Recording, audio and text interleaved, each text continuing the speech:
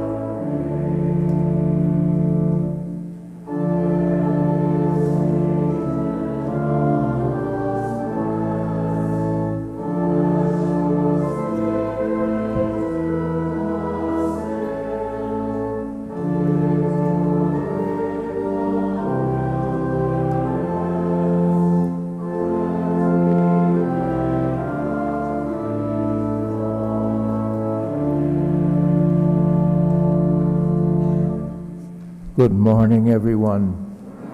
In the name of the Father, and of the Son, and of the Holy Spirit. The Lord be with you. And with your spirit. We come now to the very first Sunday of the period called Lent. As we think of our redemption and the price that Jesus paid for it, we repent of sin and ask God's forgiveness and mercy.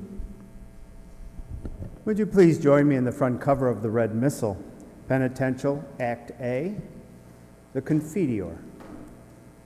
I confess to Almighty God and to you, my brothers and sisters, that I have greatly sinned in my thoughts and in my words, and what I have done and what I have failed to do, through my fault, through my most grievous fault. Therefore, I ask Blessed Mary, ever Virgin, all the angels and saints, and you, my brothers and sisters, to pray for me to the Lord our God. May Almighty God have mercy on us, forgive us our sins, and bring us to everlasting life. Amen.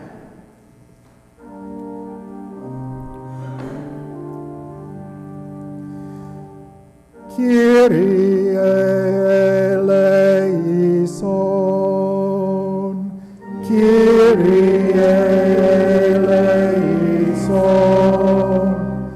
Christe eleison,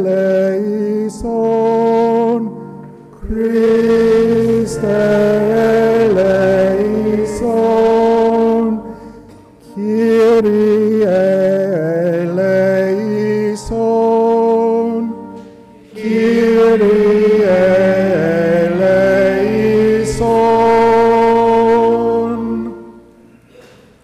Let us pray.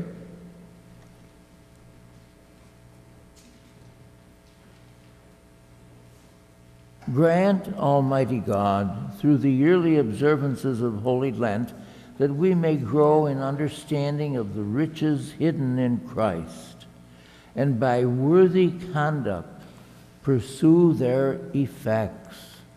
Through our Lord Jesus Christ, your Son, who lives and reigns with you in the unity of the Holy Spirit, one God, forever and ever. Amen.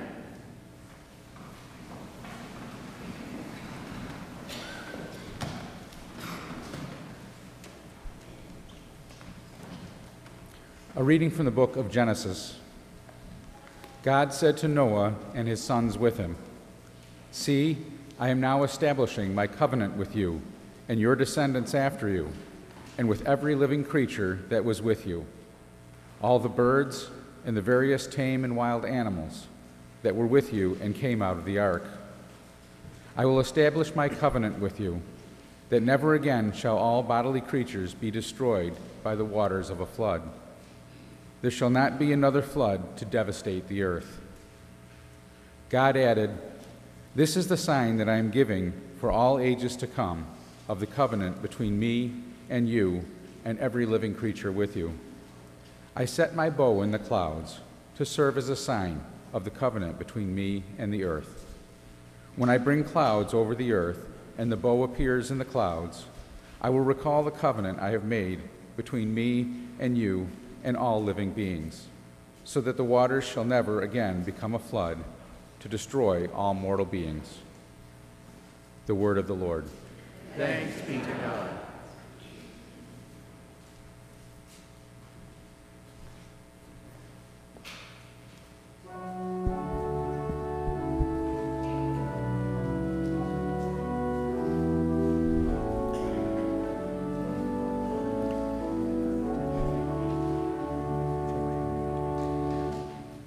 Your ways, O Lord, are love and truth to those who keep your covenant.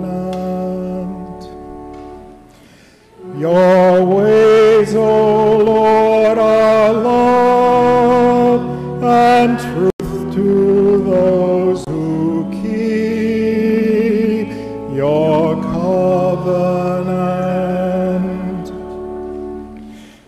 Your ways, O Lord, make known to me. Teach me your paths. Guide me in your truth and teach me, for you are God, my Savior. Your ways, O Lord, are love and truth to those who keep your covenant. Remember that your compassion, O Lord, and your love are from of old. In your kindness remember me, because of your goodness, O God. Your ways, O Lord, are love and truth to those who keep your covenant. Good and upright is the Lord, thus he shows sinners the way. He guides the humble to justice, and he teaches the humble his way. Your ways, O Lord, are love and truth to those who keep your covenant.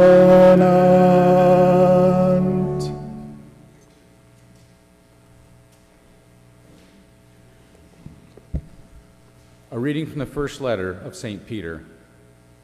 Beloved, Christ suffered once for sins, the righteous for the sake of the unrighteous, that he might lead you to God.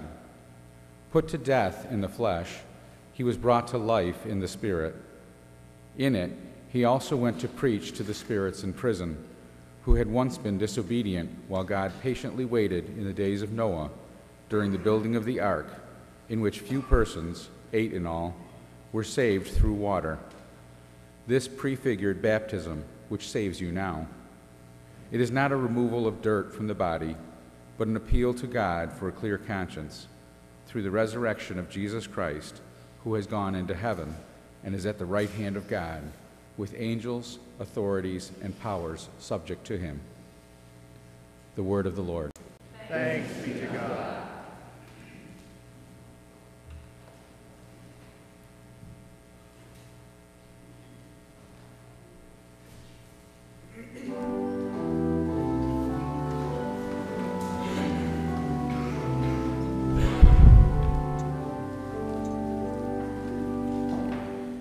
Praise to you, Lord Jesus Christ, King of endless glory. Praise to you, Lord Jesus Christ, King of endless glory.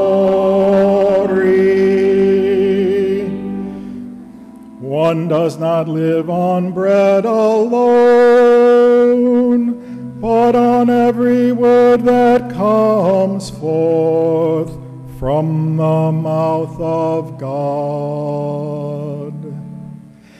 Praise to you, Lord Jesus Christ, King of endless glory.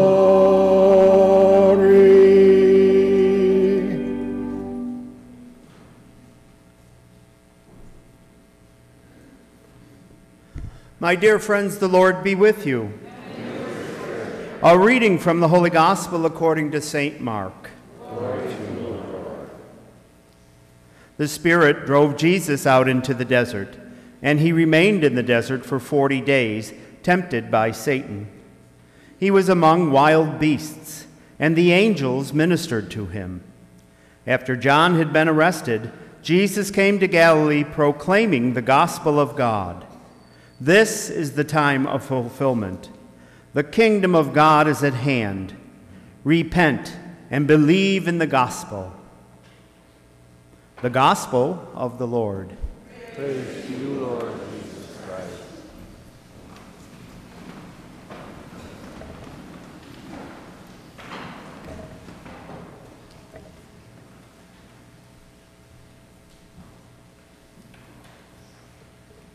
Good morning. Now, before we have our formal homily, I want to give you a little theological lesson. We ask you to turn to the second page in the red book to see the Apostles' Creed. In the Apostles' Creed, we have the line that says, "He descended into hell." Now, in recent years, the translation read, "He descended to the dead." And now with the New Roman Missal, we've gone back to the old translation, "He descended into hell." Now, the problem with that translation is simply the fact that in English we tend to use the word hell to describe a place of eternal punishment. This is not where Jesus went. If you look at the second reading today, it says, "He went to preach to the spirits in prison." What did Jesus do between his death on the cross on Good Friday and his resurrection from the dead on Easter Sunday? His body remained in the tomb. But where was he? And this is what St. Peter explains to us today. He went to preach to the spirit in prison. People like Adam and Eve, Abraham and Sarah, Jacob and Rachel, all the prophets, all the great people of the Old Testament who could not enter heaven because redemption had not occurred until Jesus' death on the cross. And only with his passion, death, and resurrection were the gates of heaven open to all of us and to them. So in other words, the blessings of the Holy Cross were, in fact, retroactive, as well as reaching down to us to this very day. For as Peter says, Christ suffered for sins once, the righteous for the sake of the unrighteous, that he might lead you to God. Now, as far as the gospel, I have a preference for the gospels in year A and C. Not so much this year in year B. because the accounts of the temptation in year A and C give us much more to talk about. We can analyze the three temptations from the point of asking what they teach us. Well, I don't have that luxury this year. However, be warned. You have a sneak preview of how Lent will begin next year. So the question for us now is this from the short account of Mark. Why did Jesus allow the Spirit to drive him into the desert to be tempted? Of the three persons in the Blessed Trinity, Jesus is the only one to actually experience what it means to be human. Although Jesus is like us in all things but sin, he does experience what it is at least to be attracted to things that are evil. He resists those things, of course, but he comes to know what it is to be tempted as we are. Mark does not tell us in this little gospel about what this experience was like, but it affected his whole ministry. After John had been arrested, Jesus immediately begins his public ministry, not in Jerusalem where it will end, but in the hill country of Galilee. Not among the educated and sophisticated in the great city, but among the country folk who become his followers in great numbers. He chooses his disciples from among the simple fishermen. As we look at the Gospels, we see Jesus getting frustrated with his disciples, and they with him. Just this past week, there was a gospel about Jesus being in the boat, and the disciples forgot to bring bread. They had only one loaf. So Jesus comes out unexpectedly with this strange saying, "Beware the yeast of the Pharisees, beware the yeast of Herod." It would be like saying today, beware the yeast of the Democrats, beware the yeast of the Republicans, beware the yeast of Trump. What would that mean to us? Well, they thought that Jesus meant they had brought no bread. He says, why do you conclude that it is because you have no bread? Do you not yet understand or comprehend? They just didn't get it. But at least the writers of Scriptures were honest enough to tell us that, because it has something to say to us. There is a lesson in this. The ashes on our forehead last Wednesday symbolized that the kingdom of God is not of this world. The ashes are from burned palms. On Palm Sunday, the people waved palms and shouted, "Hosanna to the Son of David," and strew the palms in the road as he went by.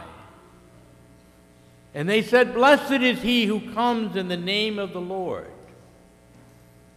But a few days later, the same people were also shouting at him. What did they say?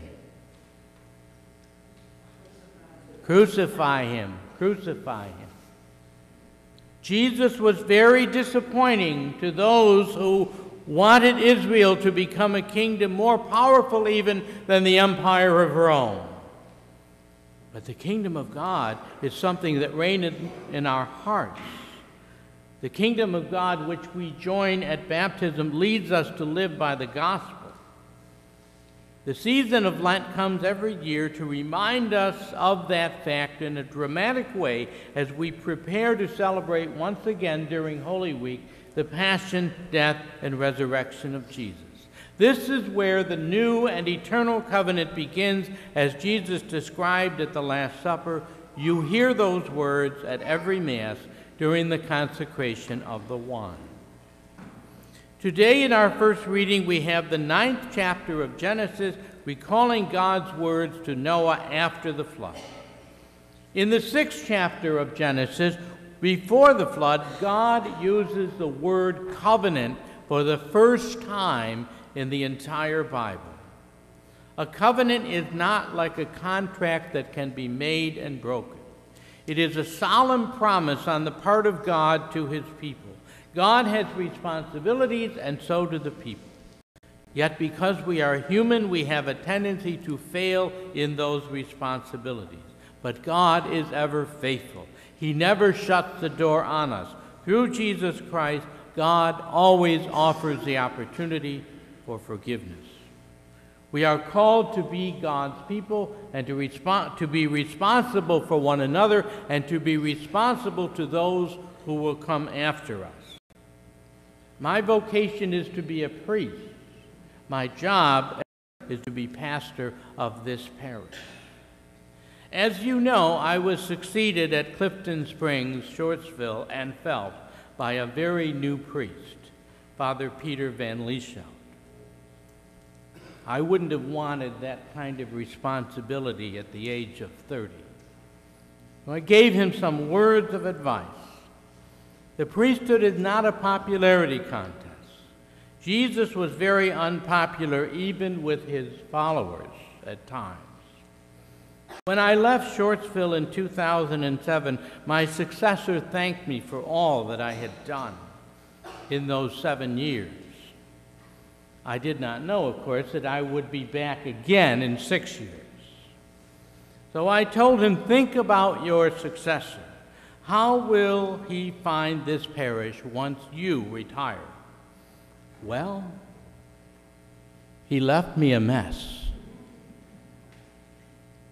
And I said to Father Peter, you're not getting a mess, but think about your successor. What will he inherit from you? You have to educate people about responsibility. We priests come and go. Parishioners have to live with the effects of their own efforts or their lack of efforts. The secret of being a good pastor is simply this: if you educate people, they can never blame you for anything, nor even can the bishop. For our basic message is, day in and day out, Christ suffered for sins once, the righteous for the sake of the unrighteous, that he might lead you to God. May God bless you.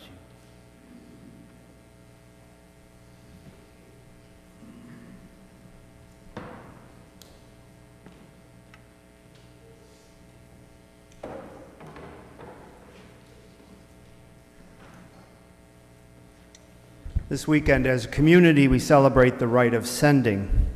Father Gagnier, these catechumens, whom I now present to you, are beginning their final period of preparation for the sacraments of baptism, confirmation, and Eucharist. They have found strength in God's grace and support in our community's prayer and example. Now they ask that they be recognized for their progress, the progress they have made in their spiritual formation, and that they receive the assurance of our blessings and prayers as they go forth to the rite of election at Sacred Heart Cathedral this afternoon by Bishop Salvatore Matano. Catechumens, please stand. As one who knows them, I request that we confirm God's call to them to begin the final period of their initiation into the full sacramental life of this community and the church of which we are a part. As I call your name, please come forward. I call Tiffany Miller. I call Timothy Smith.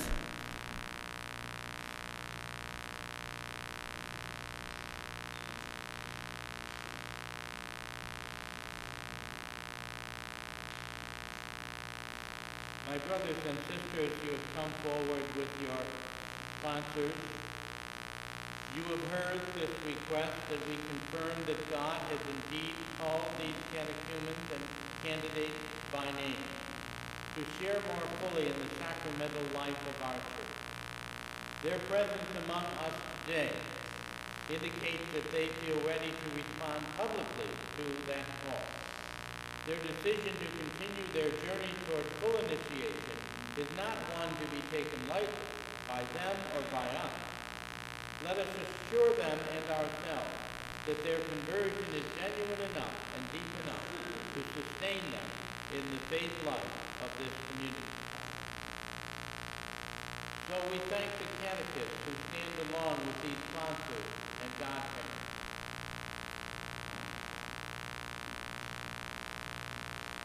I address myself first of all to you. To assure this community that these catechumens are ready to proceed to the rite of election this afternoon, I ask you to testify on their behalf. Do you consider these catechumens ready to receive the sacraments of the Church? We do. Thank you. You may now be seated. To our community gathered here, are you prepared to continue your support of these catechumens and thus ratifying their progress toward the Easter sacrament? We are. And now, dear catechumens, I address you both.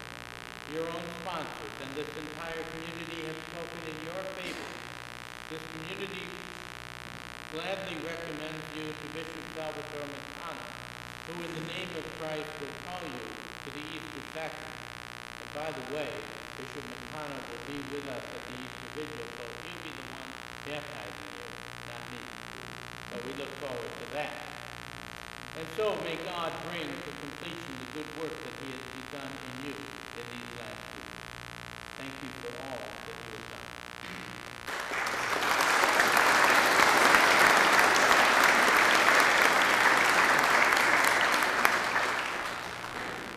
Father Reif will now lead us in the recitation of the Apostles' Creed.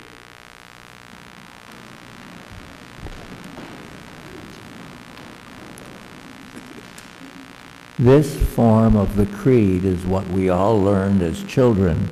It's the first portion of Our Lady's Rosary, and so we know it well. What do we believe?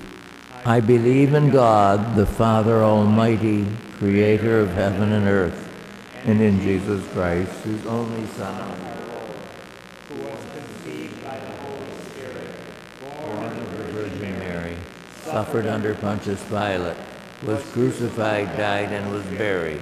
He descended into hell. On the third day he rose again from the dead. He ascended into heaven and is seated at the right hand of God Almighty. From there he will come to judge the living and the dead. I believe in the Holy Spirit, the Holy Catholic Church, the communion of saints, the forgiveness of sins, the resurrection of the body, and life everlasting. Amen.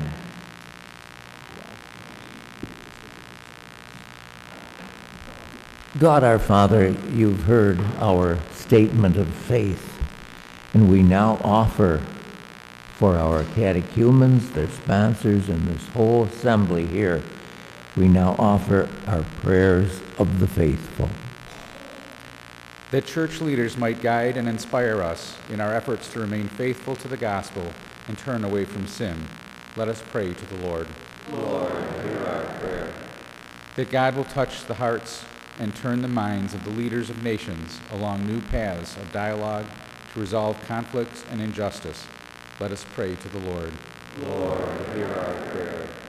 For God's blessing on our catechumens and sponsors, as they gather at the cathedral this Sunday afternoon for the rite of election, that they sense the love and support of our community, let us pray to the Lord. Lord, hear our prayer. For the school in Parkland, Florida, and all other schools who have had to endure shootings, may the mercy of God comfort the grieving families and sustain the wounded in their healing. Let us pray to the Lord. Lord, hear our prayer. That we may be agents of Jesus' healing power to those most in need, let us pray to the Lord. Lord, hear our prayer. That the faithful who have died may rise with Christ to newness of life, especially Amanda Guarino, and for Matthew O'Donnell, for whom this Mass is being offered, let us pray to the Lord. Lord, hear our prayer. Let us pause for a moment and make our own private petitions.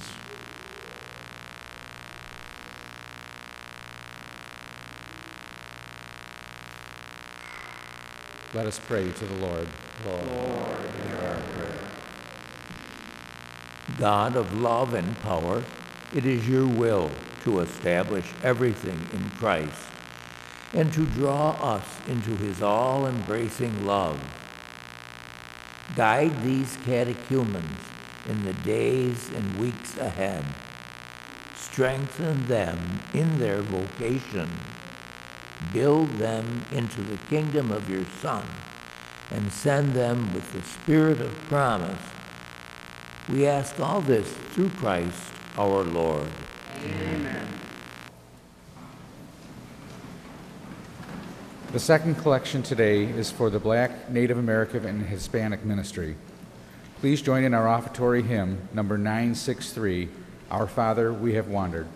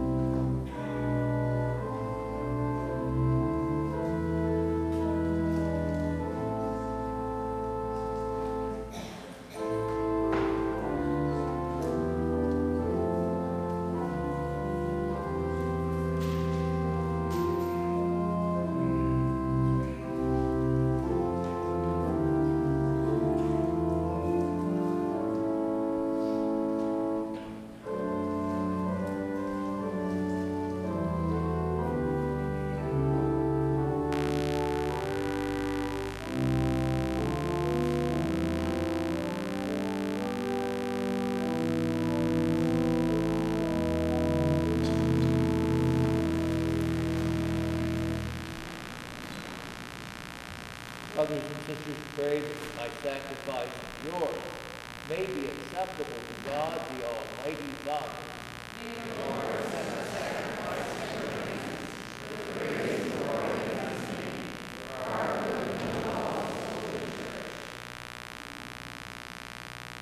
Give us the right disposition, O Lord, to make these offerings, for with them we celebrate the beginning of this venerable and sacred time, through Christ our Lord. The Lord be with you. Lift up your hearts. Let us give thanks to the Lord our God. It is truly right and just, our duty and our salvation, always and everywhere, to give you thanks, Lord, Holy Father, Almighty and eternal God, through Christ our Lord. By abstaining 40 long days from earthly food, he consecrated through his fast the pattern of our Lenten observance, and by overturning all the snares of the ancient serpent, he taught us to cast out the leaven of malice, so that celebrating worthily the paschal mystery, we might pass over at last to the eternal paschal feast. And so, with the company of angels and saints, we sing the hymn of your praise, as without end we acclaim.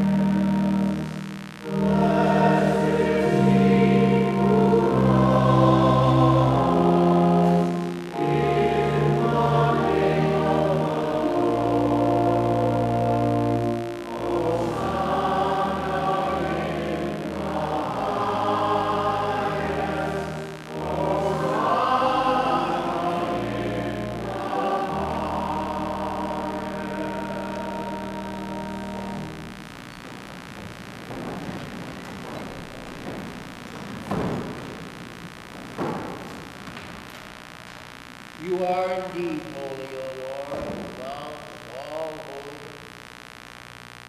Make holy, therefore, these gifts, we pray, by sending down your Spirit upon them, like the dew fall, so that they may become for us the body and blood of our Lord Jesus Christ.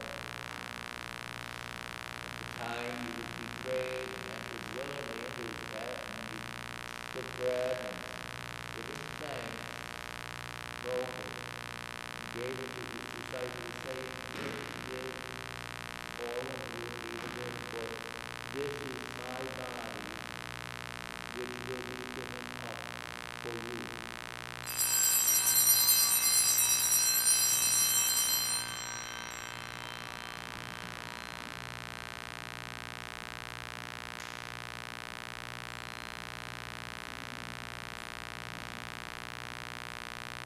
In a similar way, when supper was ended, he took the chalice, once more giving thanks, he gave it to his disciples, saying, "Take this, all of you, and drink from it, for this is the chalice of my blood, the blood of the new and eternal covenant, which will be poured out for you and for many, for the forgiveness of sins. Do this in memory of me."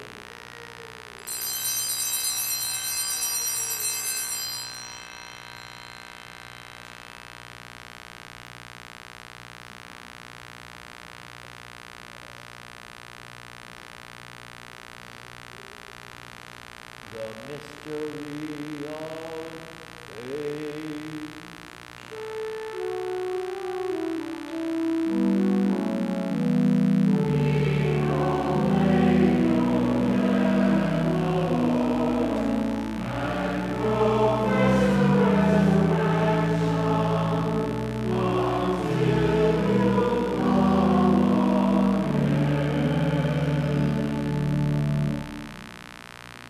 Therefore, as we celebrate the memorial of his death and resurrection, we offer you, Lord, the bread of life and the chalice of salvation, giving thanks that you have held us worthy to be in your presence and minister to you. Humbly we pray that partaking of the body and blood of Christ, we may be gathered into one by the Holy Spirit.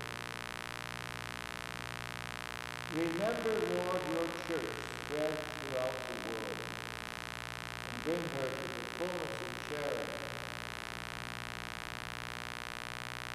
Together with Francis our Pope, and Salvatore our Bishop, and all the clergy, religious, laity, yourselves, your loved ones, all those who were connected to God among the living.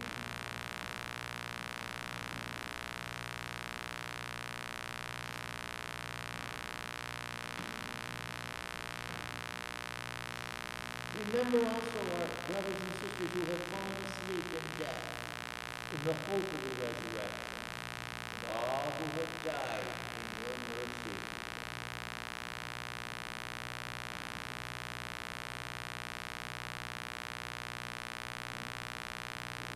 Welcome them into the life of your grace. Have mercy on us all, we pray, that with the Blessed Virgin Mary, Mother of God, and Blessed Joseph, his spouse, with the blessed apostles, all the saints who have pleased you throughout the ages, we may merit to be co-heirs to eternal life, and may praise and glorify you through your Son, Jesus Christ.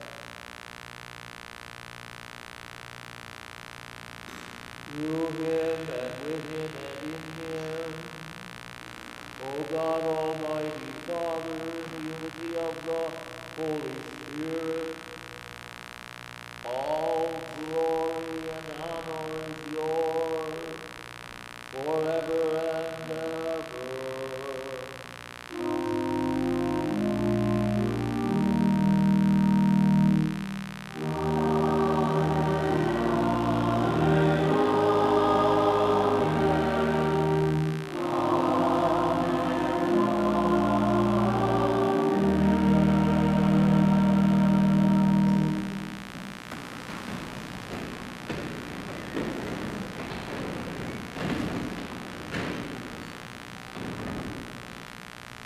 Savior's command, formed by divine teaching, we dare to say, Our Father, who art in heaven, hallowed be thy name. Thy kingdom come, thy will be done, on earth as it is in heaven.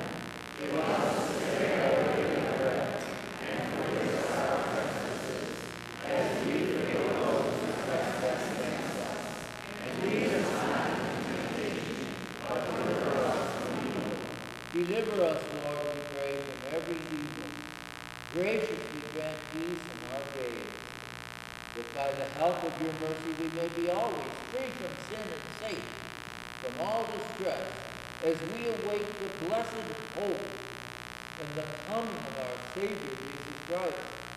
For the kingdom and power and glory, Lord Jesus Christ, who said to your apostles, Peace I leave you, my peace I give you, look not on our sins, but on the faith of your church, and graciously grant her peace and unity in accordance with your will, who live and reign forever and ever. Amen. The peace of the Lord be with you always. Let us offer to one another now a sign of Christ.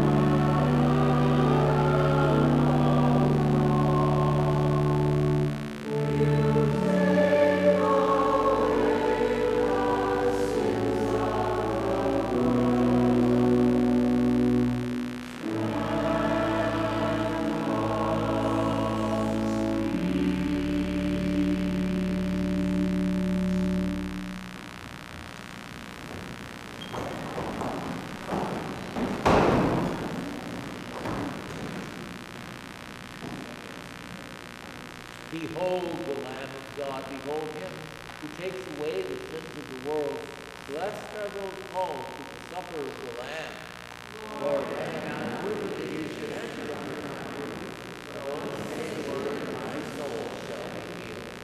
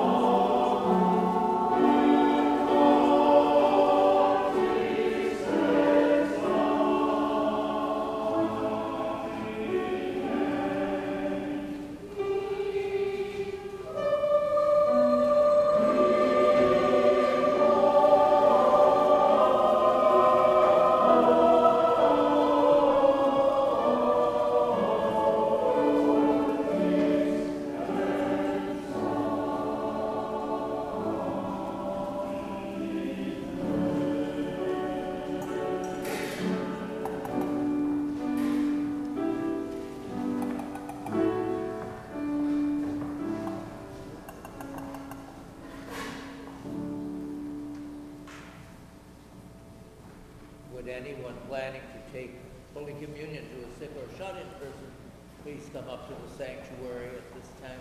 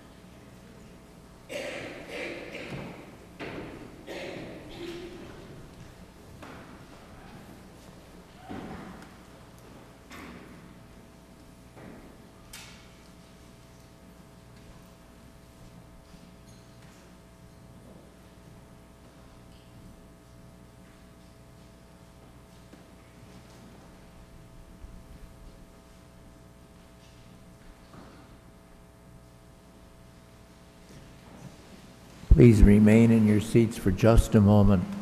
The word ecstasy is the only word I can think of when I hear Mozart's Ave Verum Corpus Christi, as the choir has just sung. Let's give them a hand.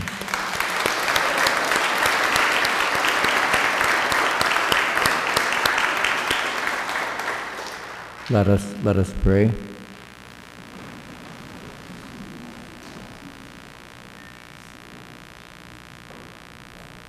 Renewed now with heavenly bread, by which faith is nourished, hope increased, and charity is also strengthened, we pray, O Lord, that we may learn to hunger for Christ, the true and living bread, and strive to live every word which proceeds from your mouth, through Christ our Lord.